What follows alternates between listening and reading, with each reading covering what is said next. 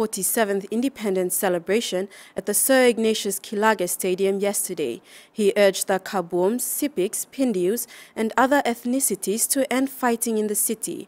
Ethnic clashes have been ongoing in the province since the conclusion of counting in August.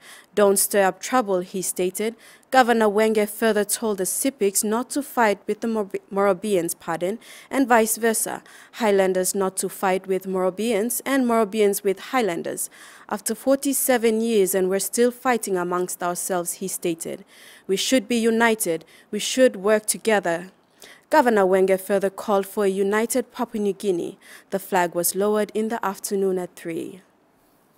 Thanks for watching TVWAN News. Please like and subscribe, and don't forget to hit the notification bell to stay up to date with the latest news.